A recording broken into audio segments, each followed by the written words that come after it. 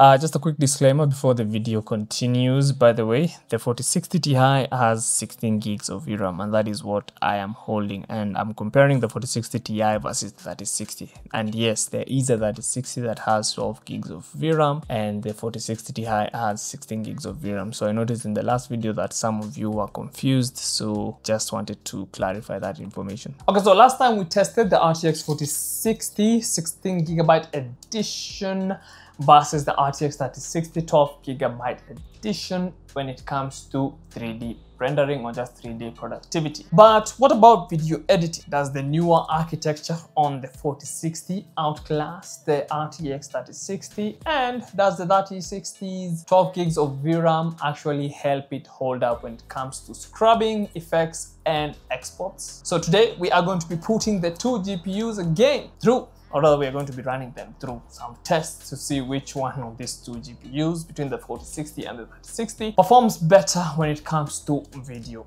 editing. Okay, so the first video editing software that I tested here is DaVinci Resolve, and this is a 4K timeline. And when it came to scrubbing the timeline and just playing the footage, overall everything was smooth. I'm not gonna say battery smooth because you will encounter some stutters here and there. Now, it is important for me to keep in mind that I was playing at half the resolution, meaning that I was playing at 1440p. Reason being is because I had denoising activated, and if you've used DaVinci Resolve, you do know that its denoising is very good, but it does come at the cost of extra performance. So there is quite a significant performance hit on your GPU when you turn up denoising. This is why I was not playing at 4K, because once you turn up the video playback resolution to 4K, or the full resolution, the playback here, it is playable, but it is a stuttery mess. So definitely leave denoising up to the final. Like,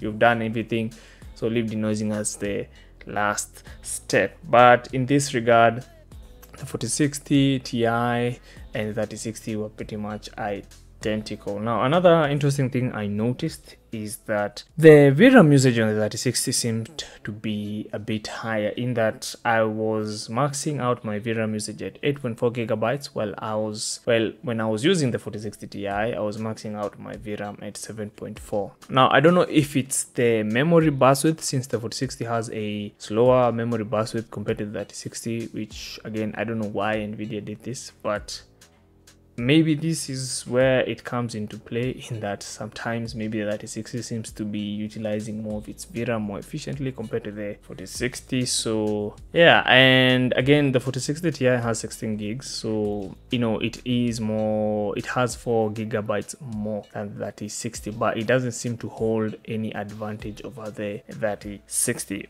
Another final interesting thing that happened during rendering is that I discovered that the 4060 is 58 seconds slower in this particular timeline, in that the 3060 rendered this 58 seconds faster. So again, I don't know why, but the 3060 seemed to appear faster than the 4060 Ti. So that was pretty interesting. Now, moving on to Premiere Pro, everything was pretty much identical, in that playback, scrubbing the timeline, even down to the render times, everything was pretty much identical. Everything was smooth, everything was fluid. Again, Premiere Pro doesn't have a very heavy denoiser like DaVinci Resolve, so yeah, and the cards, or rather the GPUs themselves, didn't seem to be affected by anything in Premiere Pro, even with like some color grading and some LUTs. And the only different thing that you will notice is that the 3060 sometimes seems to be a tad bit faster than